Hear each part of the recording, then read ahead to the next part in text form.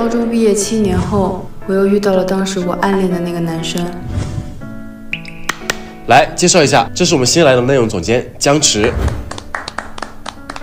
他对你笑哎，在偶像剧里这种对视就是有戏。他好像对我还真的挺照顾的啊。给你买了点吃的，工作也要记得吃饭，照顾好自己。那个谁，搬下梯子。哎，好。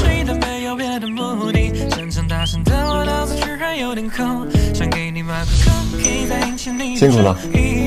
没事的，总监，你不用给我撑伞的。没关系，顺手的事儿。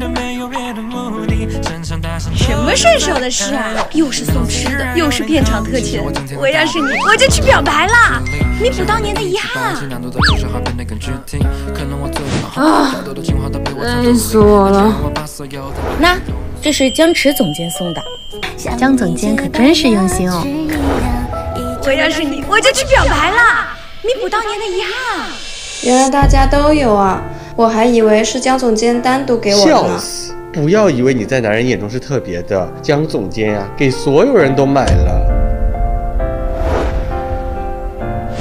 哇！哎，龙珠哎，那小子真帅！我当时就要看这玩意儿。我带过的所有的高三班啊，就你们班收的小说是最多的一个。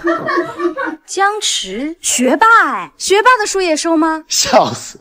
可惜啊，他今天出差，不然我定笑话他。可是这是课本啊，收课本干嘛？江池啊，他收的可不是书，是里面的情书。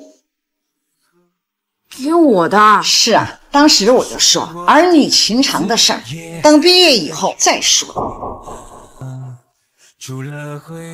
他后来跟你表白了吗？可能他后来也不喜欢了吧。你怎么还没回去啊？我刚下班，在这坐坐。你看上去好像有心事儿啊？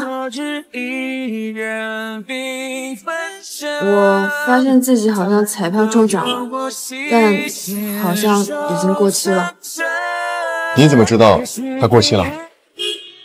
彩票最终解释前又有人说这张彩票还在兑奖期内。那也送你一份。为了送一个人礼物，给所有人都买一份。你啊，和当年一模一样。走吧。王青，洛洛，哎，干什么呢？黄家驹，月月，哎。我的话给我回答，我的爱呀爱呀没时